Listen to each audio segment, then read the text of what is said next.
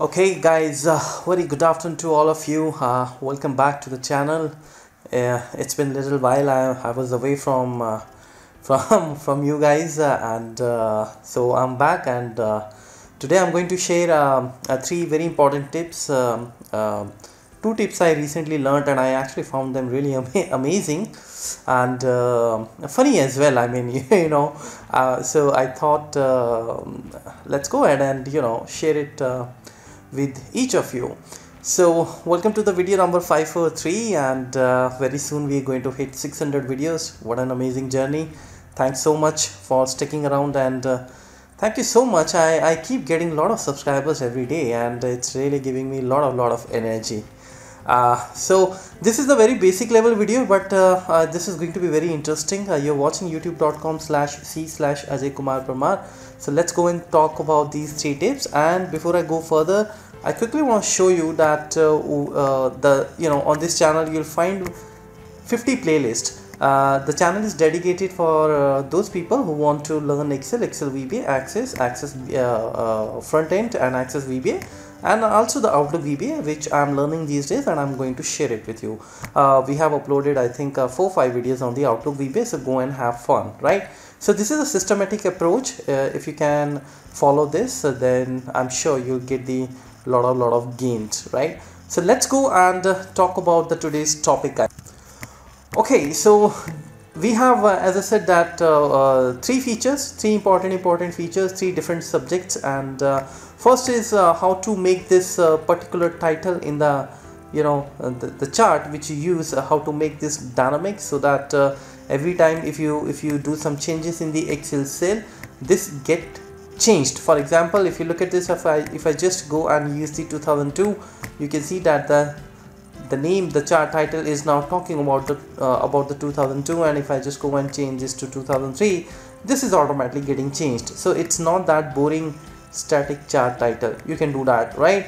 Then we will be talking about the function N. This is very interesting function. I recently learned it, and I just can't wait to share it with you.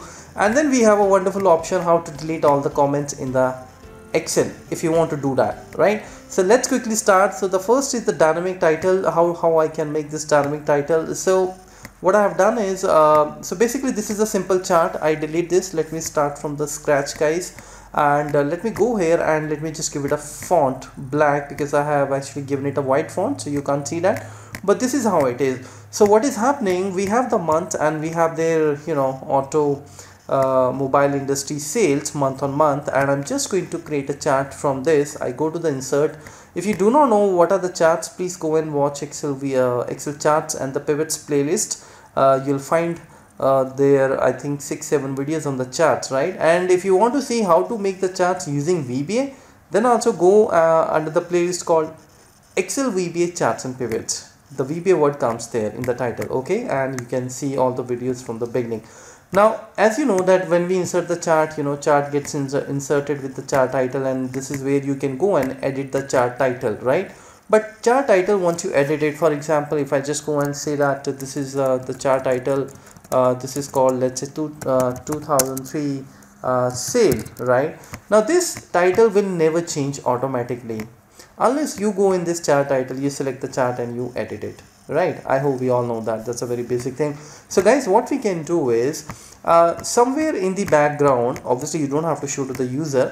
Now what I have done is, I'm just giving you the idea, then you can customize according to your requirement, right? So what I did is I created here a down these drop downs, and in these drop downs I have just I'm using couple of these different years, 2001, 2002, and this is just a simple data validation. I select the data and I click on the data validation like this, and we have put all these different years. Now if I choose any year, the numbers are not going to change. These numbers are not changing, but this is not the agenda of this video, right?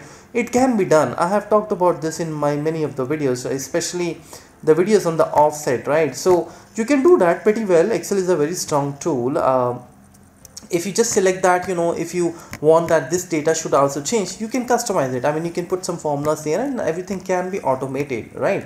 But my main focus is to show you that how you can link this chart title with these outputs. So the first thing is that I created the drop down, And then in the next cell, which is my C2, what I did is I simply written some lines here like monthly sale number for year, and then I joined it with the C1 cell, right? So I'm just using the AND operator and it's just picking up this 2017, right? So again, as I said, that you can customize this title whatever you want. For example, if you don't want the monthly sale, you can maybe just go and write here sale numbers for year, whatever you want to do, right? So now what happens, this is the chart title, the title which you have. Just select that and go to the function bar here and say that equals to and just link that cell, right? So I'm going to link my this C2 because C2 is further taking the value from the C1. So I press OK. The moment you press enter or OK, you see that the title is automatically changed, right? So this title has now a formula, and the formula is coming from C2, and that C2 is obviously a part of dynamic title spreadsheet, right? All clear? So when you go here and you do any changes in the drop down, you see that this is going to change automatically, and if this is going to change, you have a change over here. And that is why, because I really do not want my user to see this title, so what I can do, I can just quickly go to the home tab, and here I can give it a white font, right? Let the user only select the drop down, and according to the drop down, let this data changes, right? Well, as I said, data right now is not going to change because that's not the motive of this video, but you can go and see all these techniques under the playlist Excel offset function, right? So this is how we can do that. Whenever you do any change, guys, in the drop down, the title will also change, right? And just in case if these numbers will change, for example, if let's say the formula you have used, if it is pulling the different numbers, you see that the chart will also the chart will also start changing, right? So that's how you can do that. Okay. By the way, the playlist which I said, the Excel charts and pivots without any VBA, you'll find these some of the videos there on the automation as well. There are some videos on the automation as well, right? With the help of the drop downs, how you can actually change your charts, the complete charts. Okay, let's go to the next topic, guys. So the next topic is initially I found it really not useful, but then I learned something very fantastic. As I said, it's funny actually. It's funny, not funny really, but I don't know what to call, but I'm loving it. It's a very good option to store the information about your formulas, right? So this is how you can you can build that. So I'll tell you. So basically this is your database, guys. So this is called your n function. N function, if you go here, press n equals to n, you see that there is a function in Excel, and I recently learned this function. What it says, converts non-number value to a number, dates to a serial number, right? So guys, basically it is used to convert the true to 1 and false to anything which is not true is it is going to be converted to 0. So if you do not know this thing, let me just show you. In Excel, this true is actually not a text. If you think that true is a it is considered as a text, it is not that. True is a number, and I can show you. If you just go and add these cells E12 plus E12, if you think that you'll get the error, it is not the case. You'll get 2 because true is considered as 1. And similarly, the false is a this is a very important thing. You should always know this, that false again is not a text, it is a proper number. So if you go and let's say add these false and true, you will find you get the answer as 1 because false is 0. Okay, and so what happens when you use the n function, if you see this, n actually converts this true to a value called 1. And when you go and use the n with any other thing, like for example this false, you see that it is going to give you the answer called 0. And if you just go and use the n with any number, it returns the same number. Now till this point it is fine. I don't really see the use of this, especially when it converts the true to 1 and the false to 0, because they are already 1 and 0. So if you multiply true with true or true with false, you will get 1 and 0 respectively. So I don't find this information in this function so useful until I come to know that this can also be used for your the comment. For example, you can see that here what I have done. uh, this is a formula. I'm simply using the VLOOKUP. This 100 we are looking up in this table. This is your table, the main table here, right? So you see I'm getting the 44 answer. So but I have put some comments here. These employees are joined in last 3 years. So if somebody goes through your formula, they can also quickly check these comments, right? So what I've done, I have done nothing. You just delete this. Let me show you this from again. First you prepare your normal formula. This is a simple VLOOKUP formula, right? It's picking up 100, it's going in this table and pulling out the marks from the second column. Now if you want to put any information regarding this formula or anything regarding this database, just add this value, because when you add the n it becomes 0. So eventually what will happen, as you learned here, that when you write the n function, read this line again. It says that anything else to 0. So in case of true it returns 1, and anything other than true it is always converts to 0. And that is the reason you see that here also I got this when I was using this NE14, this false is converted into 0, right? And similarly if I write anything which is not true, this will still be 0, right? So that is why if you add anything, if you add 0 to any value, the value will come back. There will be no changes in the value. So that is a logic. So here you can put your information. For example, I can say that this is very this is old data.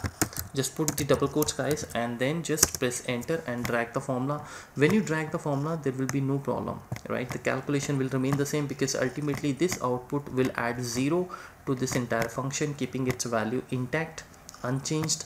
And at the same time you can also see this, that if you want to put some any important information. And similarly you see that here I have cost price and selling price, and here what I'm doing, I'm simply saying that this is a last year profit. So the formula is working. Formula is your L8 minus K8, selling price minus cost price. But then what I have done, I have added plus n and I've given the comment, just if it is important for me. So this is how you can use the n function. The third part is very interesting. Now if I just go and insert some comments here, for example, I just go and insert some comment AST. Let's say I put some more comments here, and this is called, let's say, GG, whatever it is, right? And I put the comments here also, insert comment, let's say test.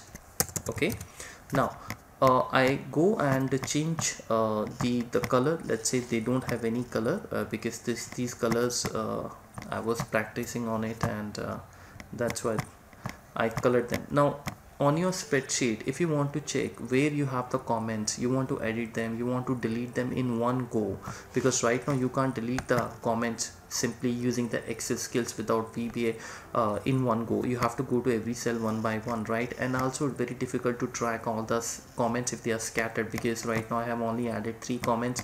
You may have 10 comments scattered, all over the spreadsheet. So what you need to do is you press Ctrl G, or you just go to the home tab and go to special. The choice is yours, right? Go to special.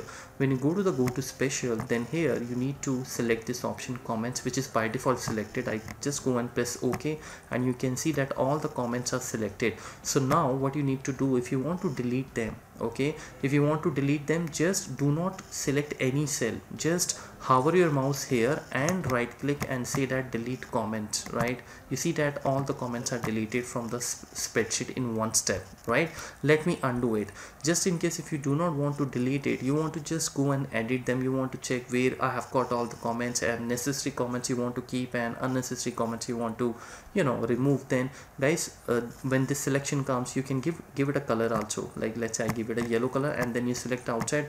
This way these colors will let you know that where you have to go, right? So this is the options. These are the 3 must tips, guys. I hope you have enjoyed this series, and I'll see you now in my next video. Thank you so much for watching.